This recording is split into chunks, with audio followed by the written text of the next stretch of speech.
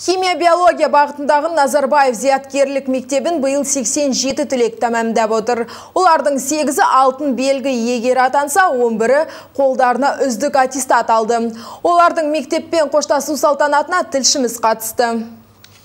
Түлектер үшін маңызды сәт, үлкен өмірге қанат қаққан ұл қыздар үшін бұл күн толқуға да қуанышқа да толы. Салтанатты кеш алтын белгі иегерлерінің шеруімен басталды. 8 үздіктің біреуі Анель Қоспанова. Бойжеткен қазіргі таңда Назарбаев университетінен жауап күтуде. Ол саясаттану және халықаралық қатынастар мамандығын таңдаған.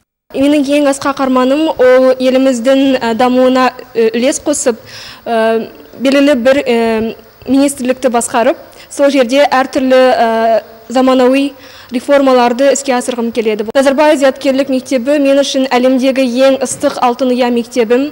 Бұл мен білім алып қана қоймай, өзімді жан-жақты дамытқан орта деп білемін. Және әрдайым қай жерге жүрсем де, қандай іс атқармасам да, өзімнің осы мектептен түлеп ұшқанымды мақтан тұтамын. Жалпы жергілікті Назарбаев Зияткерлік мектебін бүгінде 87 оқушы тәмамдап отыр. Олардың әрқайсының алға қойған мақсаттары айқын. Это университет Нью-Йорка. Мен Нью-Йорктегі университетке түсіп отырмын. Ол биомедициналық инженерия және молекулярлық биология бағытындағы алдыңғы қатарлы жоғарғы оқу орындарының бірі. Ағылшын тілінен IELTS сынағын тапсырып, нәтижесінде 7 пай алдым. Сонымен қатар биология, химия, математика пәндерінен тағы бір маңызды тест тапсырып, 800-ден 770 балл жинадым. 4 жыл. Осы аралықта оқушылар бір-біріне бауыр басып қалған анық. Бір үйдің баласындай болған түлектерді мектеп ұжымы да қимайды. Олар да қобалжып толқып отыр. Себебі алдарындағы ұл қыздар 12-ші сыныпта аяқтап отырған алғашқы түлектер. Біздің мектебімізде қуанышты күн. Біздің 12 жылды толық бітірген бірінші түлектеріміз. Қазір 18 оқушылары бізде шетелге тапсырып, оқуға гранттарды ие болып отыр.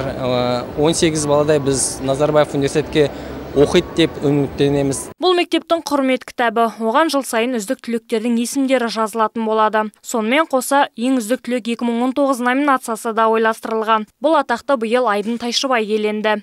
Насчет Кореи жду ответ. Қазір Кореядағы жоғары оқу орнынан жауап күтіп отырмын. Өмірімді биомедициналық инженериямен байланыстырып отырмын. Білім алып елге оралғаннан кейін осы саланы алға жылжытуға өз үлесімді қосқым келеді. Қолдарына аттестаттарын алған түлектердің қуаныштарында шек жоқ. Олар ойлаған оқуларына түсіп, білікті маман атанатындарына сенімді. Ақтолқын Сұлтанханқызы, Әділ Нұржанов, муниципалдық телеарна.